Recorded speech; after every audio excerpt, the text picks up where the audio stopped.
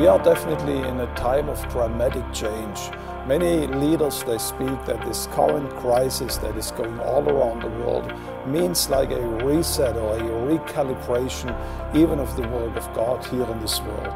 It's a new season where we do sense new tools are required and a new type of leadership.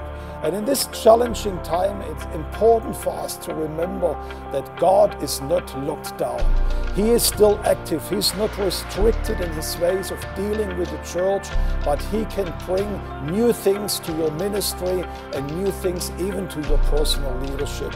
We see prayer increasing around the world and hear testimonies of people coming in large numbers into the kingdom of God. I do pray that this year's Envision conference right here from Jerusalem will inspire you to be a better leader, to cope the challenges that we are facing, and to expect great things from God for your ministry. I look forward to seeing you at Envision 2022, and I believe that the Lord will give us guidance. Discover, grow, and lead at the Envision Pastors and Leaders Conference. Join us as we take you to different locations in the land of Israel. Hear insightful teachings that will enrich your faith.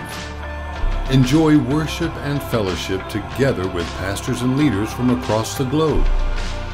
Register today. Go to on.icej.org/Envision 2022.